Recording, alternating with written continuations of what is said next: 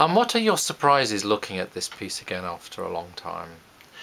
I think the first thing that strikes you is how homogeneous it has become. It was obviously filmed over quite a long period of time, but the style of the camera work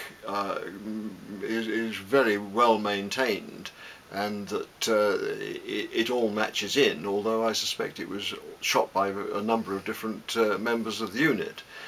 But more than that, I think it does emerge as a brilliantly chosen subject, because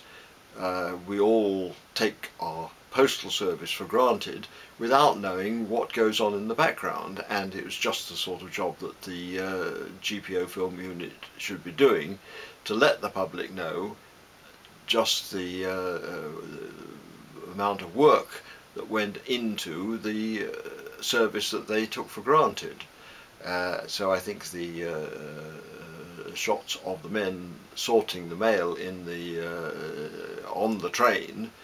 and the detailed work on the station, the holding one train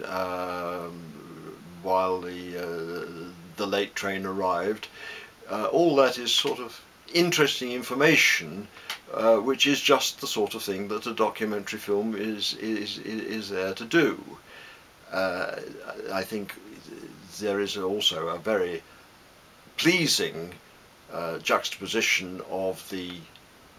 rural scenes with the industrial work on the rail, the engines, and the pieces of machinery on which the bags are stored, and from which they're taken by the arm off the train. It is a fascinating story,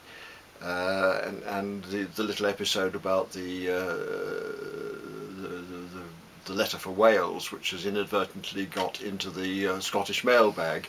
is very human, as are the shots of the rabbits running away from the passing train. It's got a great deal of detail, which reveals itself when you remember the outlines but not the details, and that's why I'm very pleased that it's available again for people to see, as well as recapture what is now obviously a very much more highly mechanised piece of work.